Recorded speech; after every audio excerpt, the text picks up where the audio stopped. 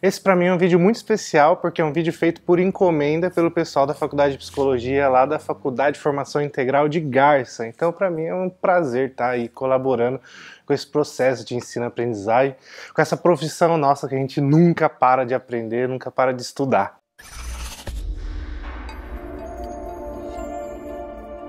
Quando a gente fala sobre técnicas de observação e registro para um analista do comportamento, é como se desse um bolo de chocolate para ele, porque é justamente isso que a análise do comportamento vai trazer enquanto proposta para a psicologia e para todas as outras ciências.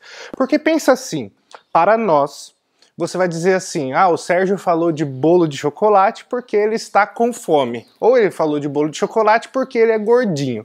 Ou ele falou de bolo de chocolate porque ele gosta de bolo de chocolate.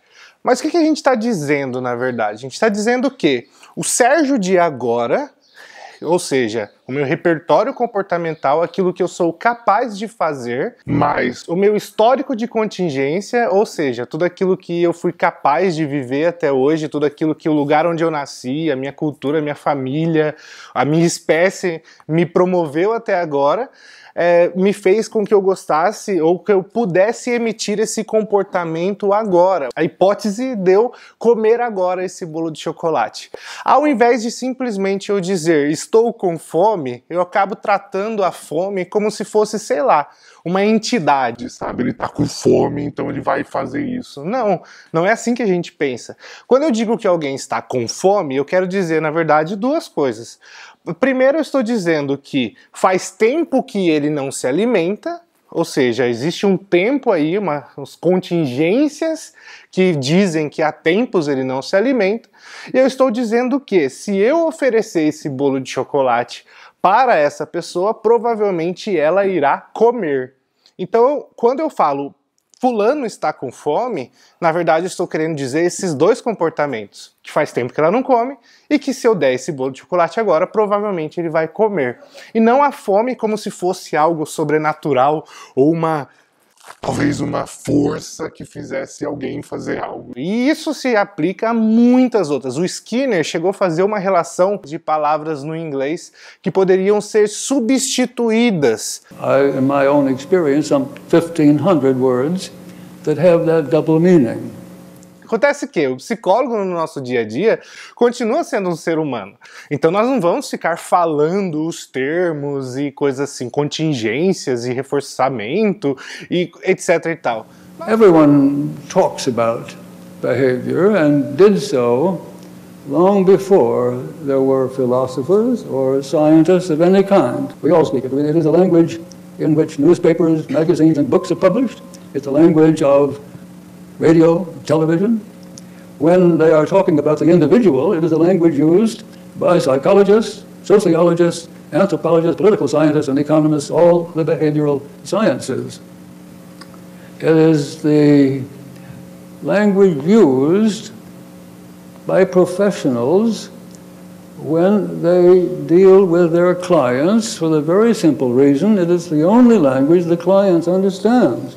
Nós vamos falar como qualquer ser humano, mas é muito importante que nós entendamos que a língua, na verdade, passa por um obstáculo. E esse é um obstáculo da comunicação que passa por essa questão da linguagem. É fácil pensar nisso. Imagine agora uma árvore. Imaginou? Então, na verdade, essa árvore que eu imaginei está aqui. Passou pelo meu processo cognitivo, ou seja, pelos meus comportamentos verbais privados, e quando eu transformei isso num comportamento verbal público e disse, pense numa árvore, você captou essa frase, elaborou dentro do seu comportamento verbal privado, que gerou como se fosse uma imagem aqui atrás de uma outra árvore. Nisso a gente passou por tantas interfaces que a hipótese dessa árvore que eu pensei e essa árvore que você pensou ser a mesma árvore é mínima. Por quê? Porque esses comportamentos verbais públicos, verbais privados são diferentes de acordo com o seu repertório de agora, de acordo com a sua espécie, de acordo com o seu histórico de contingências de reforçamento. Mas ainda assim, isso que eu pensei que você não vê e isso que você pensou enquanto árvore que eu não vejo, nós dois estamos chamando isso de árvore.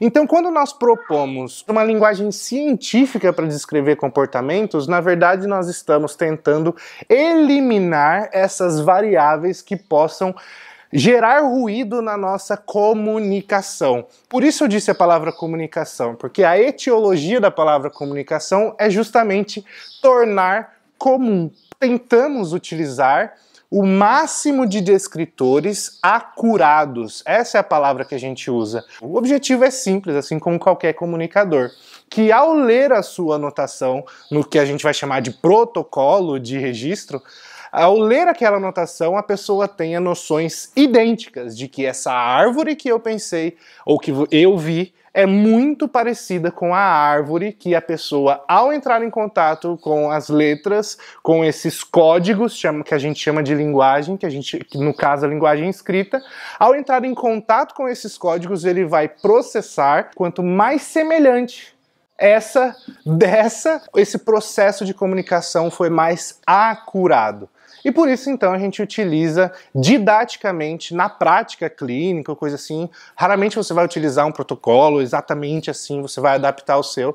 Mas esses protocolos de observação e registro são muito mais para treinar essa habilidade de você entender o contexto, observar os comportamentos, ao invés de eu dizer, por exemplo, fulano está feliz. Não, eu vou dizer, tal pessoa sorriu, por exemplo. Eu posso estar sorrindo de sarcasmo, eu posso estar sorrindo de felicidade, eu posso estar sorrindo por um problema psicológico de que quando eu estou nervoso eu começo a rir. Não sei. Para análise de comportamento, essa interpretação ela não é tão importante quanto a veracidade dos acontecimentos e dos fatos. Então, por isso é uma análise de comportamento e não uma interpretação ou uma subjetivação do comportamento. Eu poderia dar vários exemplos, mas uma coisa que eu sempre via quando eu dava aula na faculdade era assim, histórico familiar. Aí era muito comum ali o estudante escrever pai ausente. Peraí, pai ausente na verdade é uma coisa que eu englobo, eu categorizo na minha cabeça o que é esse pai ausente. Pai ausente pode ser, por exemplo, o pai não ir às reuniões de escola. Pai ausente pode ser o pai não brincava com a criança. Então, pai ausente não é um histórico familiar, é uma interpretação do analista ou da pessoa que está escrevendo sobre os comportamentos que de fato ocorriam. Então, a gente tenta eliminar isso dizendo, então, o pai frequentava a vida escolar, o pai brincava com essa criança, o pai era mais repressor, punia fisicamente ou verbalmente, ou não incentivava.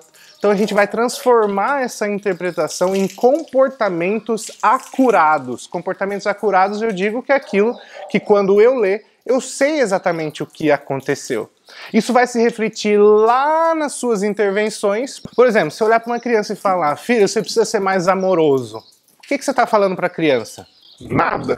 Porque ele não vai entender o que é ser amoroso. Eu posso até ter uma ideia subjetiva do que é amor ou do que é ser amoroso. Na verdade, eu vou dizer, filho, quando eu digo algo, eu gostaria muito que você olhasse nos meus olhos e prestasse atenção no que eu estou falando. Ou, quando eu peço para você fazer algo, eu gostaria que você fizesse. Ou, eu gostaria que você me abraçasse. Ou, filho, quando você me beija, eu me sinto amado por você. Quando você converte essa ideia de seja mais amoroso em comportamentos observáveis, mensuráveis e registráveis, você pode, então, mensurar, obviamente, mas escalonar, e a gente vai chamar isso de encadeamento de respostas, você vai poder escalonar isso, ou seja, esses comportamentos, você vai colocar ele em níveis, né? E aí, então, você consegue mensurar e trazer objetivamente o que a criança poderia fazer para obter aquela resposta que ela está querendo, ou a consequência daquilo que ela espera. Mas é muito mais importante você entender a ótica por trás, o processo por trás, o objetivo por trás dessas técnicas de observação e registro, do que propriamente executar a observação e registro maçantemente, sem entender exatamente o que precisa. E a gente não pode se esquecer que por trás dessas técnicas e tecnologias estão um dos métodos, cientificamente falando, comprovadamente falando, mais eficazes para lidar com determinados transtornos. É fascinante. É cada vez mais complexo, obviamente, mas cada vez mais resolutivo. Não é algo que você estuda para se preencher filosoficamente, literariamente, mas é algo que te gera habilidades para resolver problemas reais de uma população. E é para isso que geralmente as pessoas nos procuram, com uma queixa específica e com problemas reais. Por aí vai, só estou dando aqui alguns exemplos, esse papo poderia ir longe assim, mas me pediram para fazer um vídeo curto. Junto com esse vídeo vai o meu agradecimento. Meu grande abraço, eu sou Sérgio Silva. Para mais vídeos, para mais informações, sergiosilva.net. Um grande abraço, até já!